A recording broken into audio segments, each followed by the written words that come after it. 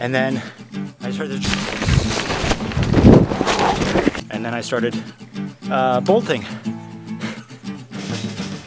Today, I head to one of Southern California's hidden-most gems, just south of Bakersfield. Since it was only a 2-hour drive from Los Angeles, I knew I had to check it out.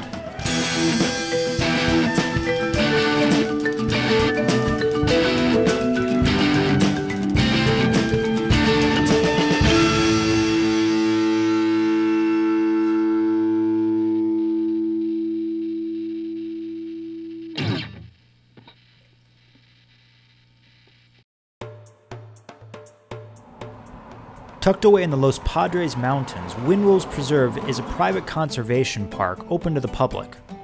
When you arrive, they ask you to sign a guest book. They also ask for a small donation, which is very fair, because you're treated with amazing views and a free shuttle that runs all through the park.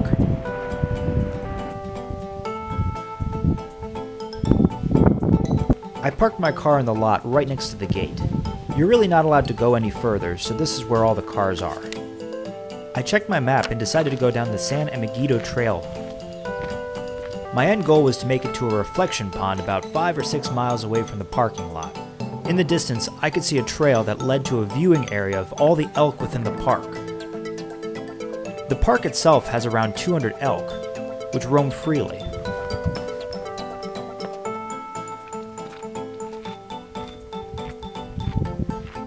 I continued down the trail that I was following to a place called Raven's Landing. Now, as a Game of Thrones enthusiast, I was a little excited to see what this view might have to offer. So I'm out here at Windwolves Preserve, which is just south of Bakersfield.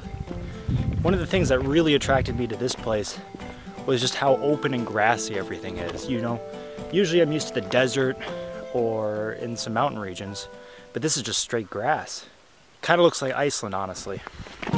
Along the trail, I noticed there was some grape soda lupine, which gives off the fragrance of grape soda if you smell it. Since it was a flowering park, ladybugs definitely were abundant. Eventually, I made it to the top of Raven's Landing. And although there were no wildlings in the distance, I did see a crow flutter up above.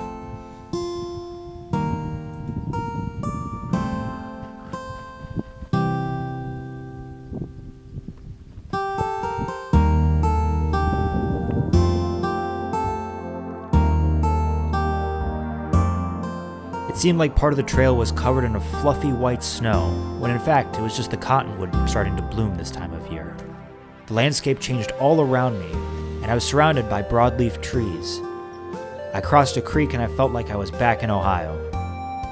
Shade surrounded me and I felt cool, refreshed, and ready to hike 100 more miles. But as I continued, the tree line broke and I was back in the grasslands again. Apparently there are elk, up to 200 elk out here. There are bears, mountain lions, bobcats. It's got to be a mountain lion though. I really want to see a mountain lion. To me, I don't think there's anything cooler than seeing a mountain lion, but I think we have to get a little bit deeper in before we can see that sort of thing.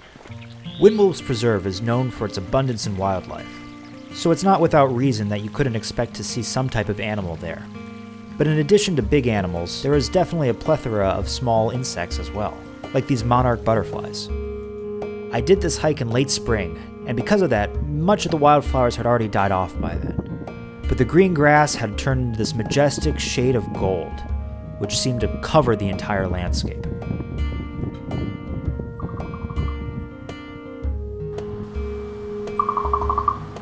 That's the sound of a crow. It's really cool. It's like this clicking noise. Something like that.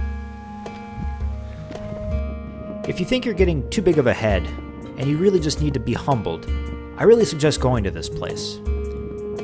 You're hiking through this amazing valley with walls surrounding you on either side. It really puts things in perspective by showing you how small you are in the grand scheme of things. It's a really humbling experience. So I haven't recorded for a while because I set down my tripod to get this cool shot, and when I came back, my entire tripod was covered in these bugs I call earwigs. There were about 20 of them or so, and they were all over my tripod and I didn't realize it, so I put my tripod on my back and I started feeling all these crawls, and you know, those little buggers are this big. I don't know if I've seen the last of them, but I'm ready to burn everything in my backpack to make sure it is. All right, where am I? Oh, I'm at a campground. I'm at the Willows Picnic Area campground. Those must be the Willows. As an Ohio University alum, I really appreciated that trailhead. But as I continued, I seemed to get an ominous sigh from a gateway in front of me. There was a rustling in the bushes, and I really wanted to see what it was. I hear something. Could be a deer. Whatever it is, it's getting through some thick brush. Hello? I don't know what that could be.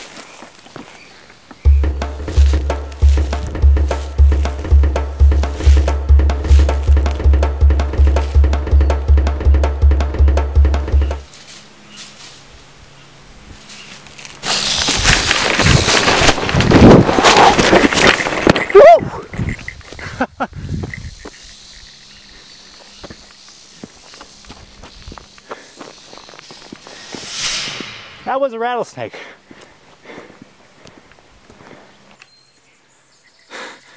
Well, that was a rattlesnake. I thought I heard something over there. I went a little closer, and then I just heard this, and then I started bolting. Well, I guess that's why they say keep to the trail. I'm gonna be a little jumpy from now on. Also gonna look to take a different way back. They weren't kidding though. There's definitely a lot of animals here.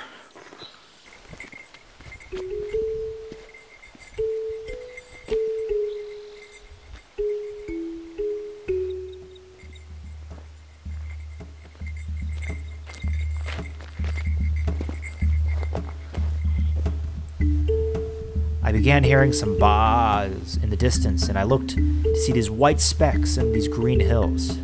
As I got closer, I realized that they were sheep.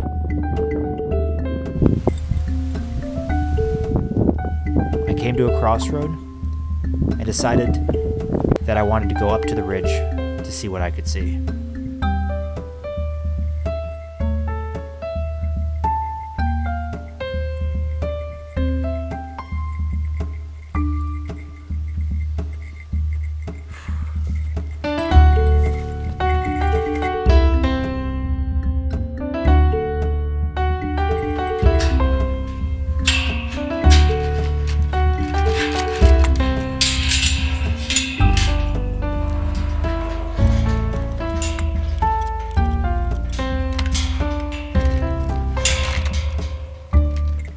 It became pretty apparent that I had missed the wet season for the reflection pond, but the sign said that there was a Native American site in the distance, so I decided to check it out.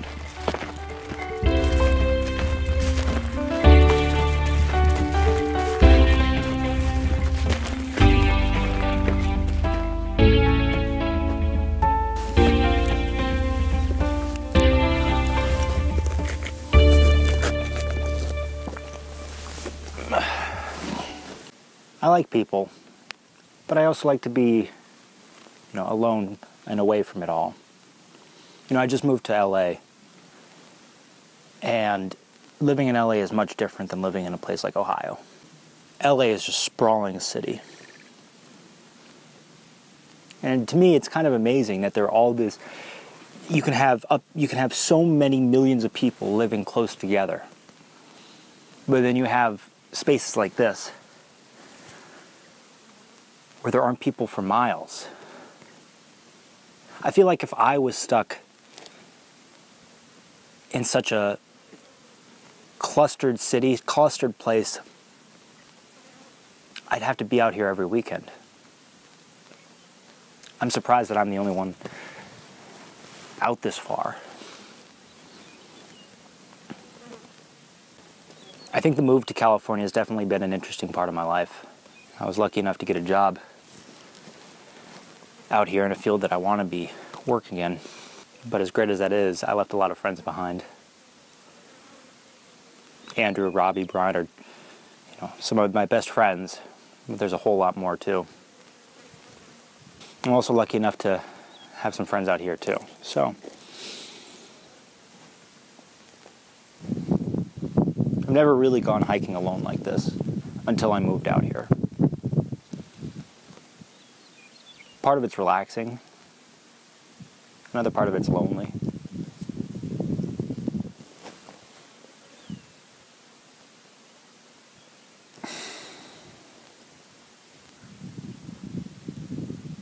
All right. I think it's time to call it quits, more or less. Head back.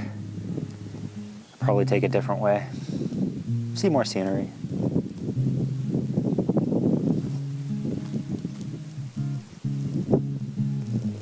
That sort of thing. I took my time hiking down the hill. I really wanted to take in as much as I could.